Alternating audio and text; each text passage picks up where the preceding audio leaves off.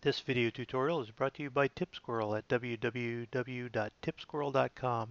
For all the best Photoshop and Lightroom tips and tricks, follow at TipSquirrel on Twitter or go to facebook.com/tipsquirrel. Hello everybody, Mike Hoffman here with a first look at the just released Lightroom 5 beta version. This beta is available for public download at labs.adobe.com. So get over there and get yourself a copy. I'd like to show you today my 3 favorite features in this new version of Lightroom. Now my favorite features are not necessarily killer features, but for me they are. These are features that are really going to help my workflow. And I'm going to start out with something simple but powerful, and that's the full screen preview that's accessed by simply pressing the letter F on the keyboard.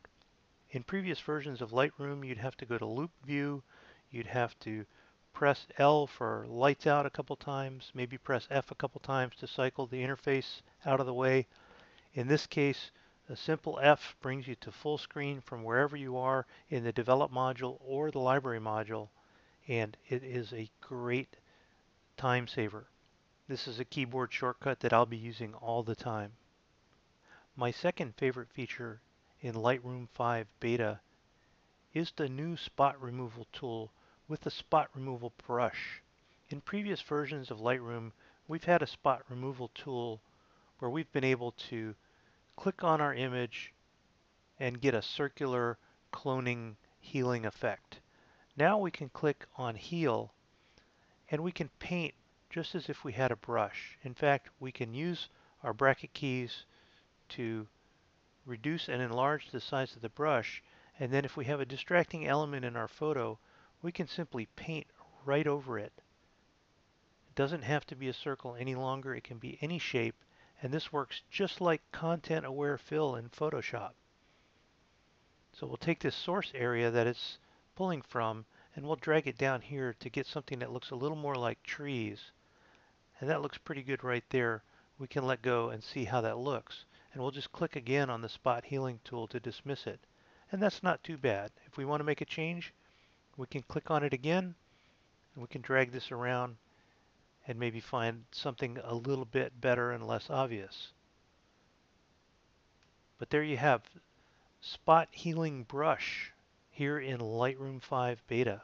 For my third favorite feature, we're going to go back to the library module and take a look here. I've got some images here that are actually screen snapshots from one of my iOS devices. And what we can see here is that these files are PNG files. That's right, people.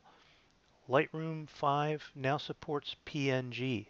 This is a great benefit to me because I frequently am taking screen snapshots on my iPhone and my iPad, and when I import images from those devices into Lightroom, the PNGs get left behind. I have to manage them separately, and now with Lightroom support for PNG, I'll be able to pull those images right in along with the rest of the files off of my portable devices. So there you have my 3 favorite new features in Lightroom 5 Beta. Stick around here on TipSquirrel for lots more tips and tricks to come. We'll be delving deep into Lightroom 5 in the coming days and weeks, so do stick around. My name is Mike Hoffman. My website is hoffmanartdesign.com. You can find a variety of photography and Photoshop tips and tricks there. You can follow me on Twitter at mhoffman2001, and you can find me on Google Plus by simply going to gplusmikehoffman.com. Thanks for watching, and I hope you enjoyed this quick tutorial.